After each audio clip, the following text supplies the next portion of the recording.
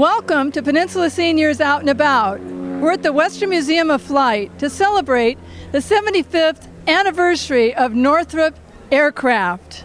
Welcome to the Western Museum of Flight on behalf of the trustees and staff. We're so privileged to be the venue for the celebration and the anniversary of the founding of the Northrop Company.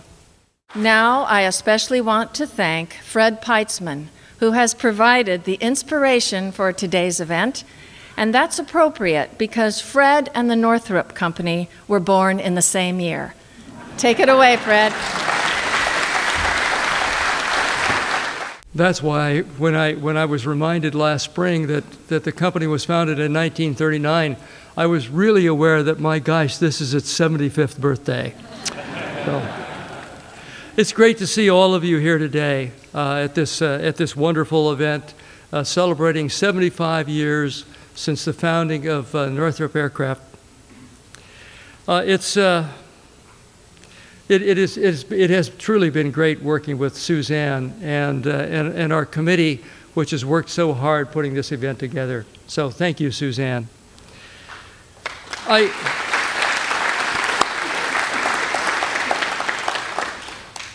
I've been volunteering with the Western Museum of Flight for the last 20 years, but before that, I worked for Northrop. I was really fortunate to, right out of college, be hired by Northrop to be a wind-tunnel test engineer.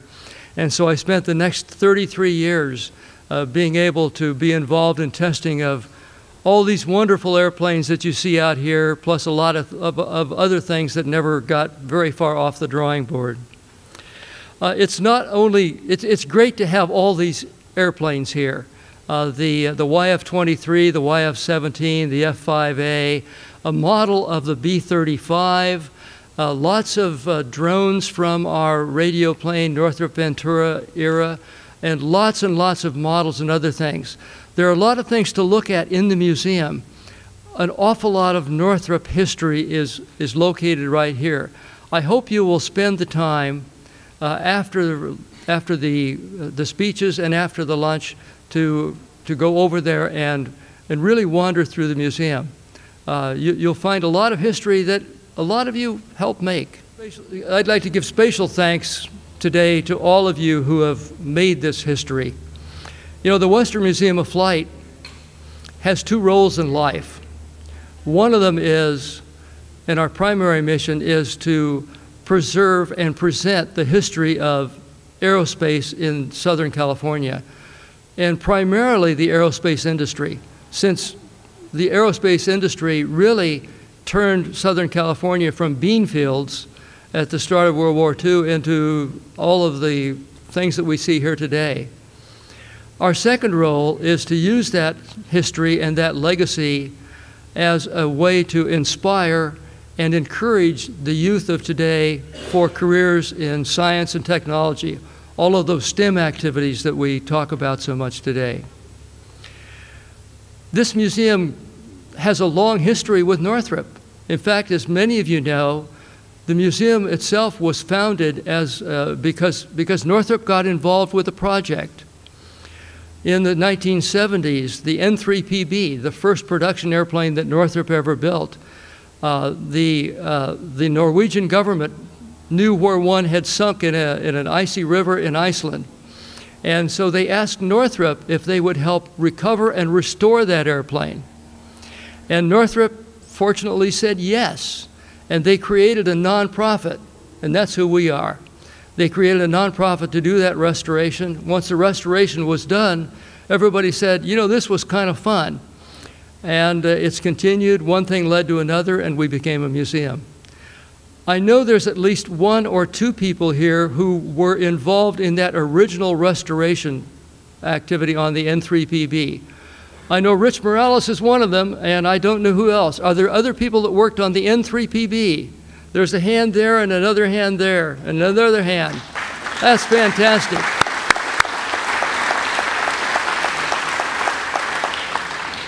Thank you. What you did helped us to get our start. The museum today is almost 100% funded by individuals. When it started, it was really a part of the company, and they provided a space for us. But that hasn't happened in a long time. So for us to exist, it takes a lot of people that are supporters of the museum. And we are really happy. We're really happy that we've been able to exist for the last 30-some years and to be able to save these artifacts, these airplanes, the models, and the history for us all to be able to celebrate the 75th anniversary. We have grand plans for the future. I hope you looked by the membership table as you walked in and saw some neat artist renditions of what a new museum would look like. That's a few years down the road, but that's our plan, is to have a bigger facility than we do now and be able to expand our programs even further. All of you helped make aerospace history. And if you agree with me that the history that you made is something special and needs to be preserved, I hope you will consider being a member of the museum and helping us to be able to extend this legacy so that future generations may know all of the things, all these wonderful things that you all helped create. It's people that have made Northrop what it is today. All of you here today, but there's one person that we really fondly remember at this point in time, and that is the founder of our company, Jack Northrop. How many of you have met Jack Northrop in your life? I'm sure lots of us have. He was a wonderful person, and he's the reason that there used to be signs up around the company years ago, Northrop, a good place to work. We are very happy today to have his son John here with us.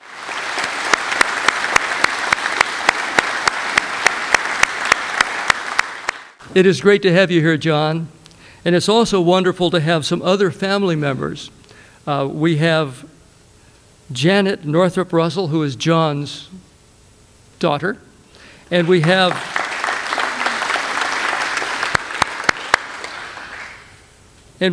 two grandsons of Jack Northrop, John Anthony, who's known as Tony Johansing, and Paul, who's known as Jerry, right? Did I pronounce that right?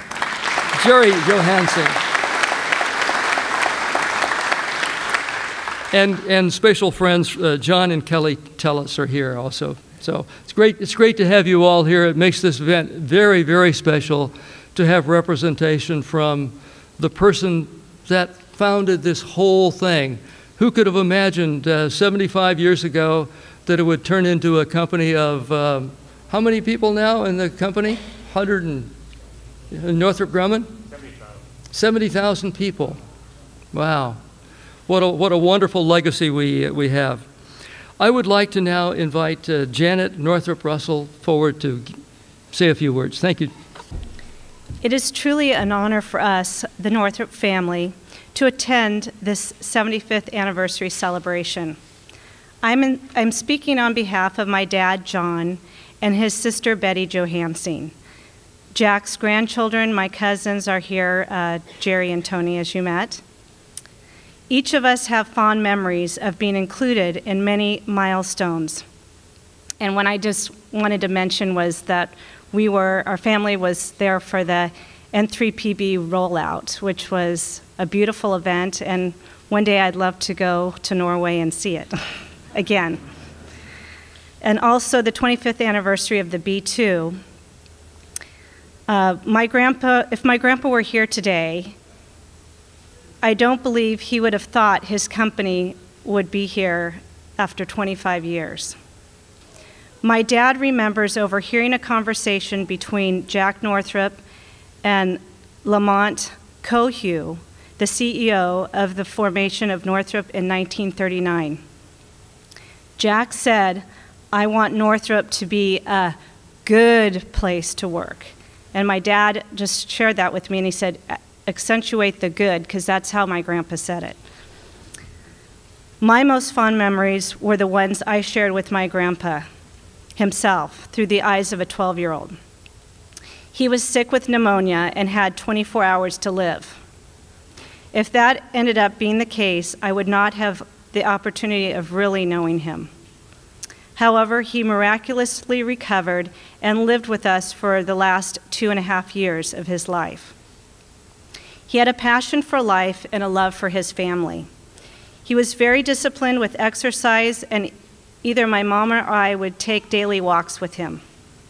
He enjoyed playing gin rummy, which was his favorite game of choice, and sitting in front of the TV watching the news, Cleet Roberts, McNeil-Lair Report, and Lawrence Welk. I remember how kind and patient he was with me. He had a great sense of humor, and his ditties, his sayings, that were always apropos for the moment and kept me entertained. He enjoyed family meals together. He would pay me 25 cents if I could make it through the meal without stretching. It was his way of trying to make me a better person and cure my bad habits. But of course, when my parents were up from the table, he himself would do something silly, like put a spin on his napkin ring so that it would go to the middle of the table and then come back to him. The only time I recall my grandpa talking about his company that he founded was in 1979 in front of Cleet Roberts and his camera crew that came over to our home.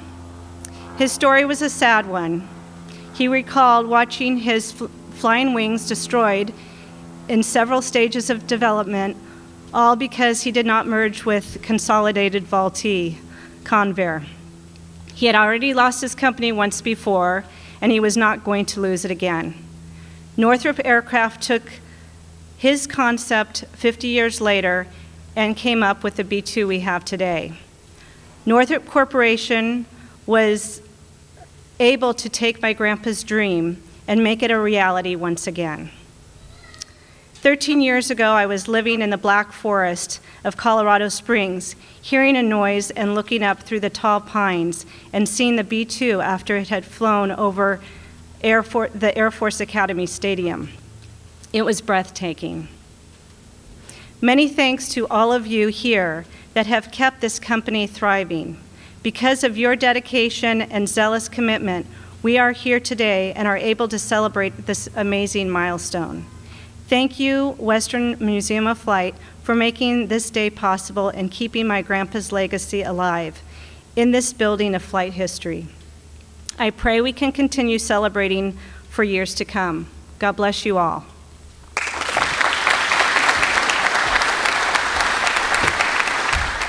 Hello, ladies and gentlemen. I'm Suzanne Perkins, a 26-year employee of Northrop Grumman Corporation and a Northrop legacy. I'm the current president of the Northrop Grumman Management Club California Sites. It's a pleasure and an honor to serve in this capacity and to welcome all of you here today. This unique club started in 1946, just 7 years after the founding of Northrop Aircraft. It was formed by the company's leaders to promote good fellowship and cooperation amongst members and to encourage the highest professional and ethical standards. Today, we carry on these very same principles 68 years later. I would like to say a few thank yous. One to Supervisor Mike Antonovich of Los Angeles County 5th District for providing the bus transportation from Palmdale site today. Also,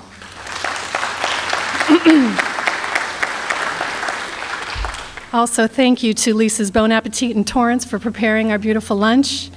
And also, a thank you to Mr. David Hadley for taking time out of his busy schedule to come visit today at the Western Museum of Flight on the 75th anniversary of Northrop. And also, one more thank you. That's for the Assistines, a local group of 8th through 12th grade girls who provided many baked goods for us today for community service hours.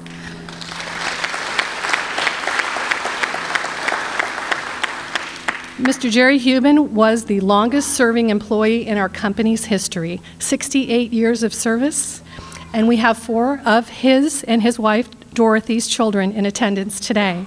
They are Maureen Hubin-Hessler, Sharon Hubin, Kathy Kali Lee Connie, and Kevin Hubin.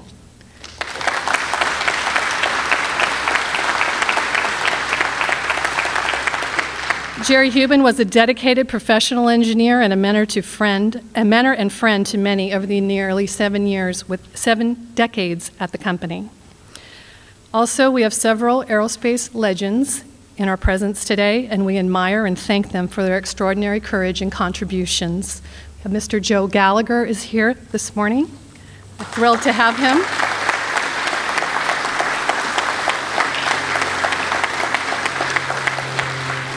Joe was the Senior Vice President of Programs and General Manager of Northrop Aircraft Division.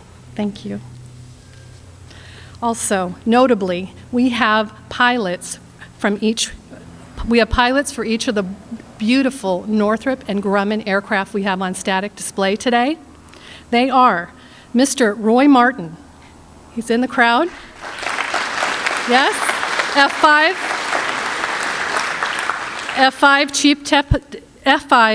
Chief Test Pilot at Northrop Grumman Air Combat Systems and former President of the Society of Experimental Test Pilots. We also have Mr. Bob Edinger. He is here.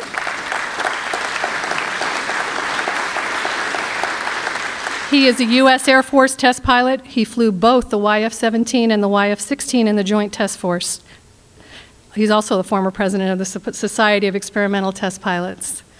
And Mr. Manny Duarte, he's here, F-14 pilot and plane captain. And also Mr. Mike Foxgrover, YF-23, PAV-2, lead crew chief. Wow, okay, so moving on. It is my pleasure and privilege to introduce a visionary and inspirational leader who has a deep devotion to our company's past and strong commitments and to help us invent the future. Mr. Tom Weiss joined Northrop Grumman as an engineer in the B-2 stealth bomber program, which celebrated its 25th anniversary of its first flight earlier this summer. Over the years, he has risen through the ranks to become corporate vice president and president of Northrop Grumman's aerospace systems sector. He earned a bachelor's degree in aerospace engineering from the University of Southern California and has completed numerous advanced management programs at other prestigious institutions, including UCLA, Caltech, and MIT. Under his bold and energetic leadership, our sector is creating innovations that are shaping our industry and transforming our world as we work together to preserve freedom and advance human discovery. Please welcome the president of Northrop Grumman's aerospace sector, our distinguished guest, Mr. Tom Weiss.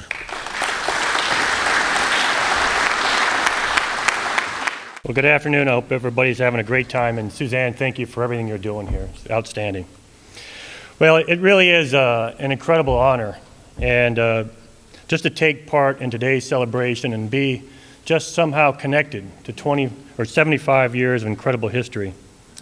And when I appreciate the invite, and as I started to think about what I wanted to say today, it was a bit humbling to think about the number of giants that have come before all of us in the company today. It really is a very special privilege to be part of a very special celebration. So I was talking to Suzanne. I said, well, how much time do I get to speak today? And Suzanne instructed me to keep my remarks to 3 minutes. There's probably a larger message in there because I'm not known for being brief. I thought to myself, how am I going to talk about 75 years of history, but also talk about 75 years of looking forward? So I quickly did the math, and I said, for each minute I talk, I'm somehow going to have to cover 26 million minutes. So I would suggest buckle up and let's hold on. In 1939, in Hawthorne, California, an incredibly innovative company was born.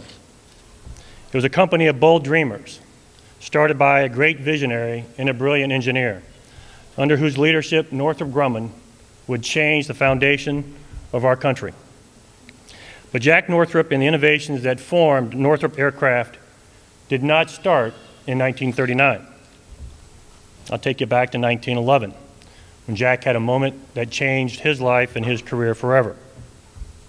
It was just 8 years after the Wright brothers' historic flight at Kitty Hawk, and Jack was a 16-year-old boy living in Santa Barbara. On New Year's Eve, a French aviator landed a biplane on the front lawn of the Potter Hotel, sending a wave of excitement through the town. And somewhere in the crowd was the young Jack Northrop. In later years, he would describe the excitement and wonder he felt as he watched the aircraft lift off the ground and fly through the air. And that moment fueled his imagination throughout his life and throughout his career. All before Jack started Northrop Aircraft, he would lead the design or significantly contribute to the designs of some of the most incredible machines in aviation history.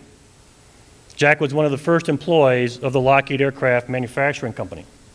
It was Jack that designed the Vega aircraft, which arguably put Lockheed on the map. The Vega was one of the most advanced designs of its time. It was the first aircraft to cruise beyond 140 miles an hour, and it became as famous as the pilots that flew it, including Amelia Earhart and Wiley Post. Jack would go on to help Don Hall at Ryan build the Spirit of St. Louis for Charles Lindbergh. Jack designed the wing that would allow the Spirit to make that historic nonstop flight from New York to Paris in 1927. But starting in 1939, the ingenuity, the inventions, the innovations, the bold, brilliant designs would accelerate from our company. And let me just name a few. One of them was the Northrop P-61 Black Widow, which is one of the most revolutionary planes of World War II. The invention of the Black Widow came out of necessity. You recall in the 1940 and 1941, the Germans bombed a series of British cities in a campaign known as the Blitz. The nightly raids lasted for much of a year, and the British came to the United States for help. It was Jack who answered the call with a radically new concept that became the first American night interceptor. The Black Widow was one of the best kept secrets of World War II.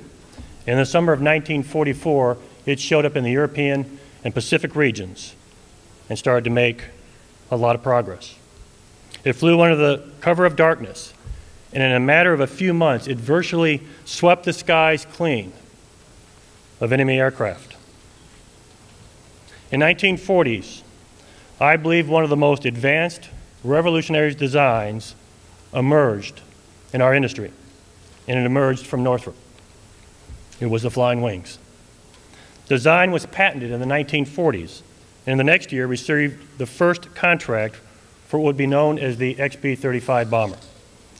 And redesigned as the jet-powered YB-49 in 1948, it broke every speed record in its class. And better yet, with its thin profile and flying 500 miles an hour, it was very difficult to detect on radar. It would not, however, be until 1989 that the world would see the culmination of Jack's work on flying wings. That was the year we unveiled the B-2 stealth bomber. But I'm kind of getting ahead of myself on the B-2, more on that later, in the next hour. During the late 1950s, the Air Force needed a plane they could train its pilots with, its first-line tactical aircraft fighter pilots. And again, our company answered the call. We designed and developed the nation's premier trainer, the T-38, which has been in service for more than 50 years. In the 1960s, Northrop made another bold move by placing a gamble on the creation of the F-5, which has been called perhaps the most effective U.S. fighter in the 1960s and 1970s. Then came the famous lifting body experiments in the 1960s and 1970s. We were conducting for NASA, the M2F2, M2F3, HL-10. The lifting body research, as you will recall, was meant to demonstrate that landing without power was safe, and thus the engines were not required on the space shuttle to return back to Earth. You know, I had an opportunity to work with Bruce Peterson on the B-2 program in the 1980s. Bruce ran our safety program. I recall he was really good and really, really tough. If you recall the television show, The $6 Million Man, Bruce was the pilot and survivor of the spectacular crash of the M2F2. Northrop teamed with McDonnell Douglas for the Navy's lightweight fighter program called the FA-18, based upon our YF-17 design, and I never let anybody forget that. We would go on to build over 2,100 FA-18 variants, and we still produce that aircraft today in the form of the Super Hornet. So now on to the B-2. In the late 1970s and early 1980s, we began to combine two great innovations: advanced survivability technologies and the flying wing. The smooth curvature approach to stealth used on our Tasser Blue aircraft would differentiate our designs from the facet approach used by Lockheed Martin and the F-117. And the B-2 was, of course, a flying wing with the same wingspan of a YB-49. This past July, we celebrated the 25th anniversary of the B-2's first flight. And it reminded me once again of the outstanding work our people have done and still do for this amazing weapon system. And I think about our Northrop company going up against the famed Skunk Works for the most advanced aircraft the world would ever know. In 1980, who would have bet a nickel on us that we would win? We would, and we did. So let me talk about our company today, Northrop Grumman. All the people who have worked for Northrop Aircraft and now Northrop Grumman share the incredible spirit of innovation that has built our company and has literally changed our world. We are linked to Jack Northrop and his iconic flying wings that would go on to serve as the foundation for stealth. We are connected to Leroy Grumman, whose brilliant approach to folding aircraft wings enabled modern Navy aircraft carrier fighting force. Every aircraft, manned and now unmanned, that flies off of the deck of a carrier flies so with Leroy Grumman. We are linked to Cy Ramo, who was and is a pioneer in space and the architect for the Intercontinental Ballistic Missile Program. Every day, those missiles sit in their silos, fueled and at the ready, a symbol of strength that has brought decades of peace. We are connected to Burt Rutan, whose Spaceship One and follow-on Spaceship Two will completely change how we think about access to space, bringing a day where travels to hotels on orbit and even someday resorts on the moon will be as common as air travel is today. We are linked to Bob Mitchell, the father of modern fully autonomous unmanned aircraft revolution, systems that are rewriting in real time every journal of aviation. And we share the same spirit as Kent Cressa, who took the reins during an extremely difficult time and transformed our corporate culture by bringing in innovative companies that strengthened our own. But we all know ingenuity does not come from the top. It comes from within. And that is what makes me the most proud and honored to have played some small part over the last 28 years. So let me conclude by taking just a few moments and talk about the future. Today, that unyielding spirit of ingenuity and invention is still alive in the talented teams that are doing things that have never been done before. And they're led by people like Pablo Gonzalez, the program manager for the X-47B, which became the first unmanned vehicle to land and take off of an aircraft carrier, and to have received our most latest Collier Trophy Award. And think about the next generation of autonomous systems that are becoming learning, adapting, and cognitive machines. Imagine 75 years into the future when we create autonomous machines that can grasp everything a human can learn in 20 years from kindergarten to grad school in just 2 weeks. And imagine 75 years in the future when our manufacturing techniques are so advanced we can just print them out. The next generation B-2, the next generation T-38 and F-5, the next generation X-47B, the sixth generation fighter, a new family of resilient military spacecraft, and the commercialization of space are all right in front of us. And they will be the programs that fuel our company for the next 75 years. Our company creates the world's fastest computer chips, the most powerful lasers, and many, many other things we can't talk about. Our best is still yet to come, and each of us have Jack's DNA in our core. Innovation is in our blood. I'll leave you with one final thought. There's a lot of debate across our country today about being bold. You hear it is expressed as taking moonshots. On the one side of the debate, you'll hear some other aerospace CEOs talk about they're not doing any more moonshots. And on the other end, you'll hear places like Google CEO saying that they're focused on going for moonshots. Well, I enjoy the debate. We like moonshots. In fact, this year we celebrated our 45th anniversary of our first moonshot when we landed on the moon.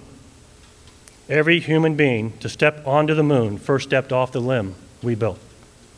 We also celebrated this year the 5th anniversary of our L-Cross spacecraft that found water on the moon. Moonshots. Heck, we've been there, done that. We are now pushing way beyond moonshots. In just 4 years to the month, we will launch the James Webb Space Telescope. We are not just headed back to the moon. We are headed to the very beginnings of our universe, back 13.5 billion years. We are going for a universe shot. We have set into motion the next 75 years of human space exploration and colonization. The water we found on the moon will enable electrical power and fuel, breathable oxygen, food growth, in the essence, both habitation and a refueling station. And thanks to this discovery, we will build colonies on the moon, create a permanent lunar base, a base that will not be the final destination, but the moon will be a booming town along the interstellar highway. And now with the James Webb Space Telescope and our newest concept, the Starshade, we will search for the signatures of life, helping to learn if habitable worlds really exist among the stars. So imagine 75 years from now, our company winning the Nobel Prize because we're the company that ends nearly 5 billion years of human cosmic isolation. When we find life on planets, such as the one designated as the Kepler 186f, also known as Earth's cousin, which is 490 light years away. Just imagine that day. Throughout the past, Northrop has brilliant teams of people who create incredible innovations like nothing the world has ever seen.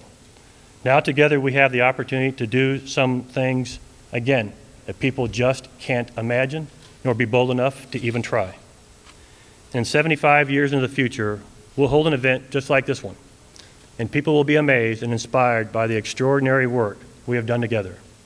And just like when we talk about Jack Northrop's flying wings, people will say, wow, they were way ahead of their time. Thank you.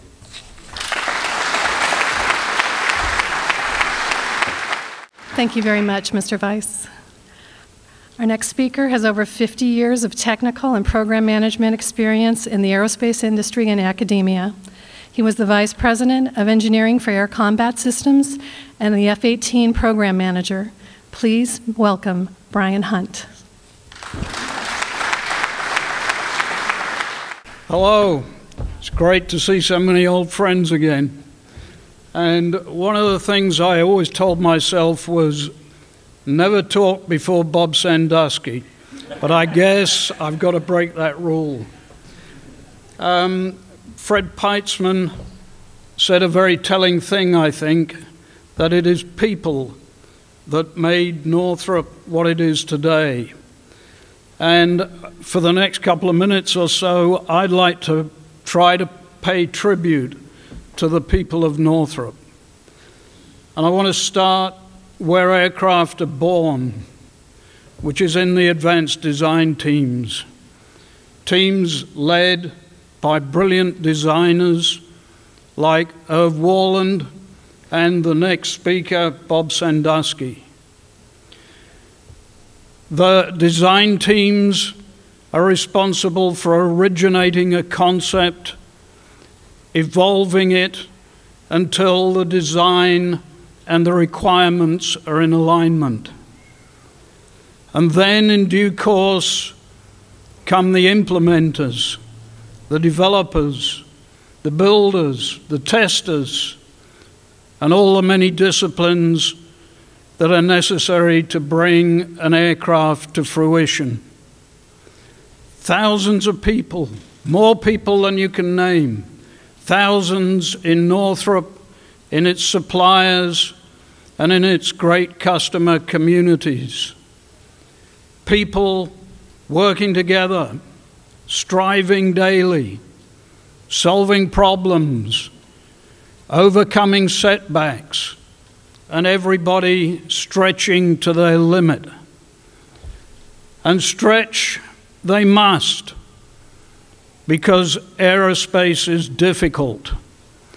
Just think how many companies, how many nations even, can design a modern high-performance aircraft and bring it to successful operation. The people of Northrop are indeed an elite. They are among the best of the best in the world.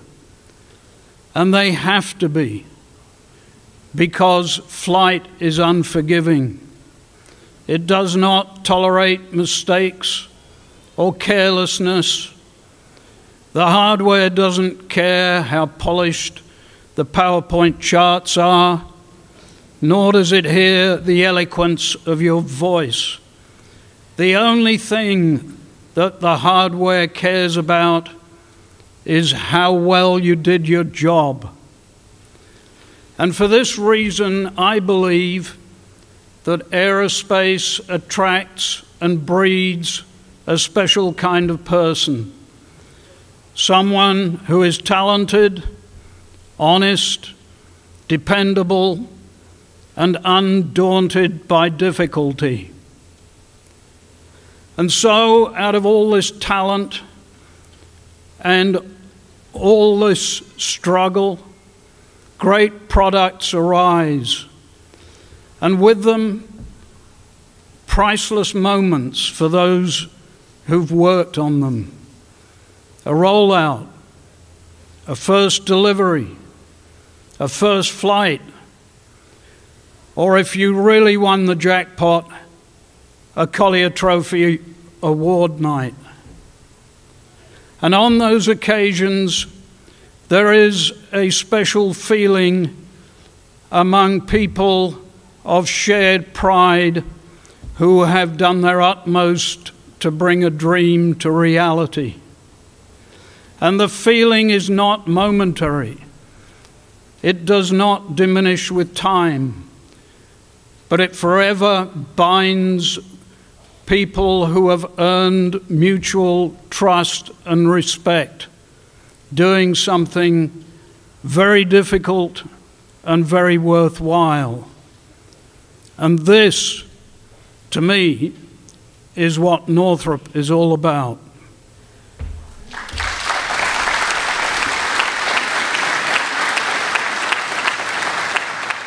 Thank you, Brian Hunt. Okay, next speaker. With over 30 years of experience in aircraft design, research, and instruction, he was named the first inventor of the Northrop's F-20 Tiger Shark and the YF-23. He was the chief engineer of the YF-23, also known as the Advanced Tactical Fighter. And he continues in the aerospace industry today as Sandusky Aeronautics. Please welcome Bob Sandusky. I'm here today to talk about the YF-17, and I'm limiting to that because there's so much history to cover. Cindy asked me to cover one small part of it, and that was my first introduction to Northrop. And so this will be a bit of a history lesson. In the 60s, the Air Force, in its wisdom, wanted to have another F-15. They wanted to have another follow-on to that. Well, they eventually got that with the F-22. But there was a mafia within the Air Force. And the mafia consisted, I see some smiles, you know where this is coming from. Well, it consisted of three guys. One was Pierre Sprey, who was a lobbyist in Washington. And, oh, if you ever heard of these names, either clap, cheer, or boo, whichever you feel most about. Pierre Sprey was a Washington lobbyist who had a vision for a lightweight fighter. Not some great huge airplane, but a yank and bank, turn and burn kind of airplane. He was joined by Colonel Rich Riccione, also a fighter pilot. Thank you. And by John Boyd, who actually wrote the book on air combat maneuvering. So the three of those guys went around to the aerospace companies quite intently behind the Air Force to lobby for this position. Now, Northrop was in the position of already designing what they thought would be a foreign export fighter, the Cobra, which is what became the YF-17. At that time, believe it or not, there were 6 aerospace companies that said, we're going to join this. Boeing had the model 508, and the configurator was Bud Nelson. Okay. And I worked for him as the configuration designer, the guy that actually drew the airplane. And that was our entry. Lockheed had a big wing F-104. They had re-engined the F-104 and put a big wing on it. General Dynamics had a single-engine version with the Pratt & Whitney F-15 engine. Northrop had the Cobra design, which was really led by Lee Began, who had also designed the F-5. And Lee's long gone, so I'm not surprised that you don't remember him. Mac Air and Rockwell were also in the competition, but they didn't count. Shortly after that, the competition was held between these 6 companies for a 50-page technical proposal. That's it, 50 pages to design your airplane.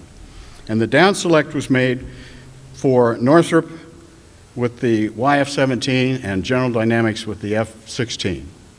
Now, the 508 I worked on at Northrop, I felt the F-16 had stolen our design because they were very similar. But, so I decided I was not going to go to General Dynamics. I wrote to Walt Fellers and said, you need me. And they said, Walt Fellers, thank you. He's truly one of the designers that we left out today. He was a remarkable man. So I wrote and said, you need me, and he wrote back, no we don't, but let's talk. So I came down and I was ambushed at the airport by Hagaz Durian. You smiling, clap. And I said, I think I would like to work for Jerry Hubin,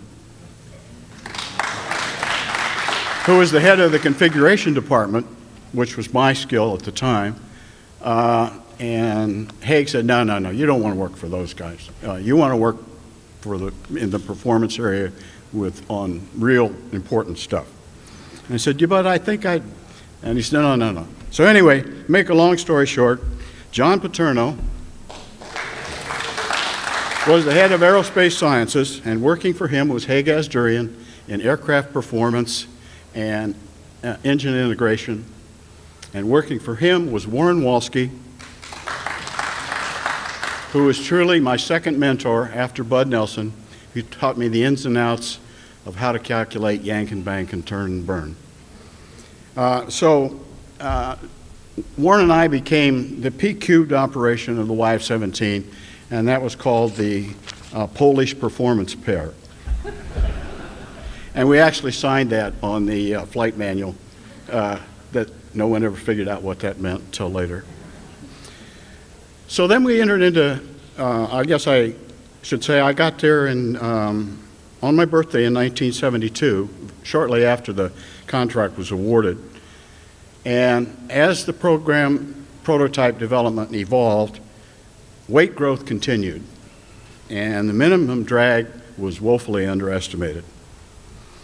The RFP required for the airplane to accelerate from 9/10 Mach number to 1.6 in 60 seconds. The Northrop proposal said we could reach Mach 2 in afterburner and easily meet the requirement. When we got to flight test, the airplane couldn't accelerate to Mach 1.6 unless it was in a dive. So it was supposed to be in level flight. And that's, I think, the primary reason we lost that competition. But never fear, the Navy was interested, and they would be damned if they would buy an Air Force airplane. So the Navy said, well, we're interested in the airplane, but we really want a Navy contractor to be prime. And the Navy had only two prime contractors, and that was Grumman and McDonnell Douglas. And so McDonnell Douglas teamed with us being subservient to McDonnell Douglas as the prime. Shortly after that, as much as I enjoyed the flight test program and following it all the way, really from the first line on the paper at Boeing through a prototype flight test program and then on to production of the F-18, I decided I wanted to go back to advanced design. So I did.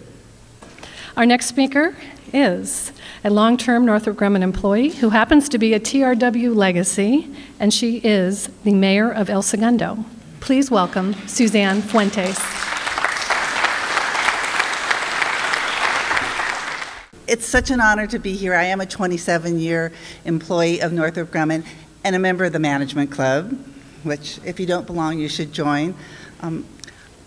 I am afforded a lot of privileges as the mayor in that I get to spend a lot of my PTO to go out and meet with our Congress members and other electeds in California to talk about the importance of keeping the aerospace industry in Los Angeles and in the South Bay. And there's so many reasons I'm ecstatic to have Northrop Grumman in El Segundo. The one is, as an employee, I know it is a good place to work. I also know it is a good business to have, good corporate neighbor, good corporate citizenship. I'm very grateful.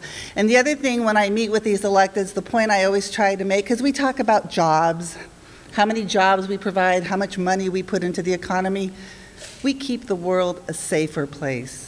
We sleep at night knowing that our children are safe and we are safe. And that's a point that I don't think is made to our electeds enough. So it is a privilege on behalf of the city of El Segundo to give this proclamation. Whereas Jack Northrop, one of aviation's 20th century pioneers, founded Northrop Aircraft Incorporated in 1939 in the South Bay. And whereas the fledgling company contributed almost immediately to the Allied war effort with aircraft such as the N-3PB patrol bomber and the P-61 Black Widow night fighter. And whereas over the next 4 decades, Northrop Aircraft developed novel aviation designs such as the Flying Wing, the F-89 Scorpion, target drones, the T-38 trainer, the F-5 fighter, the first online intercontinental guided missile, and the B-2 stealth bomber. And whereas Northrop Corporation moved into a sprawling aircraft hangar in El Segundo in the late 1970s to begin production of a major fuselage section for the F-A-18 Hornet strike fighter that continues today.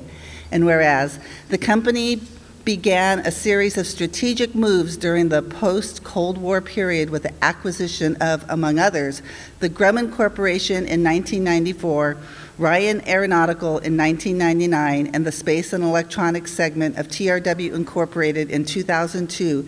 And whereas the companies that became the Northrop Grumman Corporation of today, a leading global security enterprise, can point to a heritage of historic accomplishments from transporting Charles Lindbergh across the Atlantic to carrying astronauts to the surface of the moon and back. Now, therefore, the City of El Segundo congratulates Northrop Grumman Corporation on its 75th anniversary and celebrates its many contributions to El Segundo's economic and community well-being. So on behalf of a grateful city, I thank and congratulate you, and Mr. Vice, if I may. Thank you very much. Very happy to have you there. Thank you, speakers and attendees. Please go ahead and enjoy the 75th anniversary of the Northrop festivities today at this amazing venue. Lunch is served in the museum across the way. This completes the program. Thank you.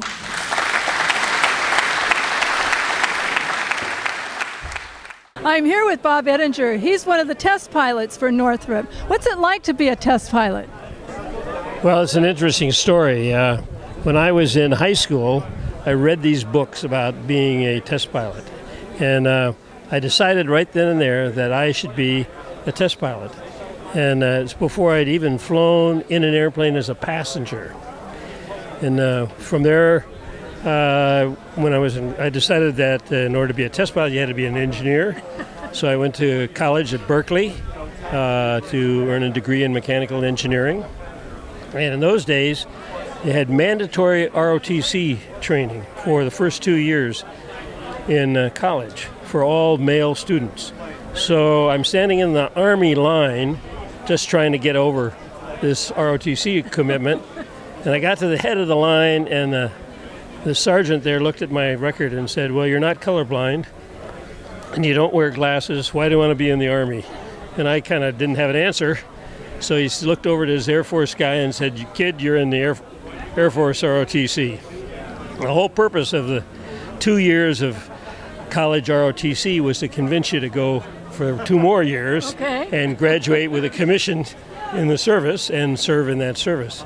And it worked. They convinced me that I wanted to be a pilot, and I had already had that in mind, so it all fit together.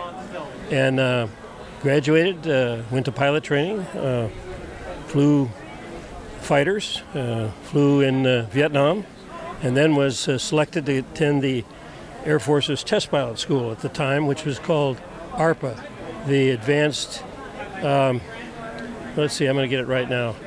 It was called ARPS, the Air Force Research Pilot School. And we all thought we were going to be astronauts. We had to take the physical that the astronauts took, and it was kind of you bet your wings. Every once in a while, about every other class of about 20 guys, when they did this physical in depth, it was 10 days of doctors looking in every orifice and every possible thing you could imagine. They found something irrevocable on about 1 every 40 guys, and they got grounded at that time. But anyway, that led to me being a test pilot, and then after flying fighters at Wright-Patterson doing systems test work, I got reassigned to Edwards, and then an opening came up in the lightweight fighter joint test force, where I had an opportunity to fly both the YF-16 and the YF-17, this airplane that we're standing in front of. And as you can imagine, that was a rare opportunity. You know, advanced technology airplanes, the highest level of technology and stuff. And I just come back from flying over North Vietnam in F-4s, kind of a antiquated airplane. And so it was really a great opportunity. And then when the F-16 was chosen to be the Air Force's airplane, I stayed at Edwards for another 5 years, making a total of 7 years, working nothing but on the YF-16 or the YF-17 or the F-16.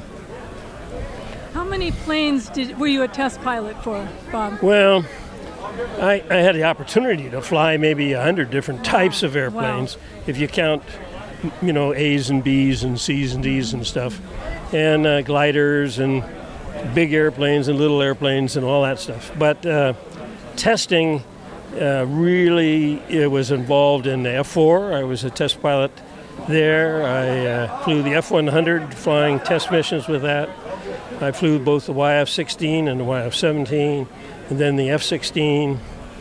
And then as I got older, I actually ended up getting hired by Ryan Aeronautical and led the testing of the Global Hawk. Global Hawk's a large unmanned airplane, and you can imagine for a test pilot it's a little embarrassing to be the chief test pilot on an unmanned airplane. Well, thank you for your service, Bob. Okay, thank you. I'm here with Manny Duarte, and how were you involved with the F-14? Well, I was a plane captain and troubleshooter on the F-14 and VF-1. I was also a student in the VF-124, the replenishment squadron for the F-14s, and my last 2 cruises was with VF-11. Do you have a memorable time flying the F-14? The F-14 is a great, awesome airplane. It flew from basically flew my whole career in the Navy, so it was definitely a good airplane to be around when I was out there with it. So you were in the Navy. Can you talk a little bit about being in the Navy? Yeah, I was in the Navy for 21 years, almost 22 years. It was it took me around the world. As a small child, I used to like reading the National Geographic, and the Navy took me there and made it actually happen for me in real life. And working on airplanes like the F-14 and also the Northrop F-5 throughout my career, and the F-18, it actually covered all of the Northrop platforms. Well, again, the F-14 was a great aircraft. It kept the Russians at bay. It actually, I think, it helped in the Cold War and making the Russians go bankrupt trying to keep this airplane off their back. The airplane had significant kills throughout its career. It was, and everybody that flew or worked on this airplane will stand right alongside it. If they came back, we'd be right alongside of her again. She's a good airplane. But she's gone, and we're all good with that. We're working on the F-18s now. Thank you for your service, Manny. Oh, thank you. Thank you for your time. I'm here with Brian Hunt. He was involved with the YF-23 program with Northrop. Can you talk a little bit about that? Yes, the YF-23 program was a prototype program, so we were in competition with Lockheed, who had also had a prototype entry called the YF-22. Both companies were to build, each company was to build 2 aircraft, which we did, and a decision about going to production would then come out of the flight test program and also various other assessment criteria. My role on it for Northrop was that I was the manager of what was called technology. How does it feel to see one of these preserved at the Western Museum of Flight? 14 right behind us here, YF-23. Well, I'd rather see it flying. That was the intent. That's what I wish had happened. But it's still good to see it here. It's anybody who takes a look at it, anybody who comes down to the museum and takes a look at this airplane will soon get the impression that it's a very special aircraft. And it's certainly my personal belief that the fact that we didn't win the contract had nothing to do with the qualities of the airplane. Thank you for joining Peninsula Seniors Out and About here at the Western Museum of Flight in Torrance. I'm Betty Wheaton. See you next time.